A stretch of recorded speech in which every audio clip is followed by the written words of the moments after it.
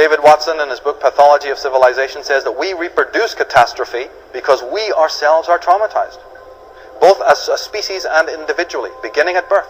Because we are wounded, we have put up psychic defenses against reality and have become so cut off from direct participation in the multidimensional wilderness in which we are embedded that all we can do is to navigate our way cautiously through a humanly designed day-to-day substitute world of symbols, a world of dollars, minutes, numbers, images and words that are constantly being manipulated to wring the most possible profit from every conceivable circumstance. The body and the spirit both rebel. Let's stop thinking that we think with the mind. Let's get around the idea that we think for the mind.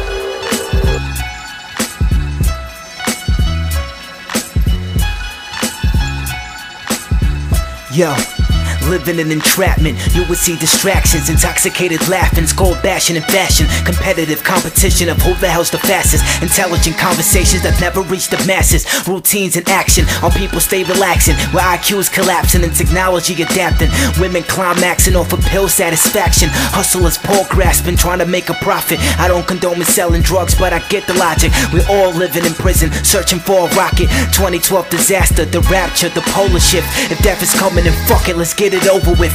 We've mismanaged the planet and let our spirits vanish. A bunch of robotic infants with no important interest. I take these superstitious bitches, take their fears and twist it. I have an old school musician thinking futuristic. Most MCs just want the jewelries and cars. I just wanna brawl with the CFR. Get involved with these smart intellectual souls and compose music that shows our spiritual growth. Yo, we gathered today to praise this form of escape and try to erase the stress of the everyday. As the music play, let the words engage. Stand the fuck up and walk out your mental cage.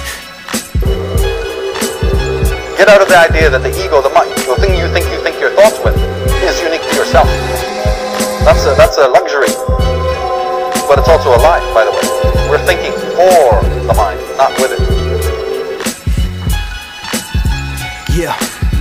Yo, so much we'll never know. The truth has been withheld. The lies that we've been told, the secrets and the codes, the fake have been exposed, but they are in control. The soul has been revoked, destroyed to never grow. War, but what's the cause and what are we fighting for? Just following protocol while oil is being poured. Soldiers are being forced to kill and then ignore the reasoning for it all. What the fuck is wrong with y'all? Leaders of must applaud. They got us with weapons drawn. The planet is falling off. It's time that we get involved. As long as this ignorance lingering and continuous forever, we'd be limited, unestablished and primitive. Soon many grooms will be dead with huge wounds, killed in they platoon. Less clutter, more room for whom? The dominant species, I presume. Genetically altered human beings that's immune to the common cold. It seems they share a common goal. Size down Americans now, keep them hella bound, leave them in the burial ground so they don't make a sound. It's our intelligence level that make us think that several insignificant changes does a damn thing. But who we are is a question that we can't ignore, and don't expect your God to ever answer y'all.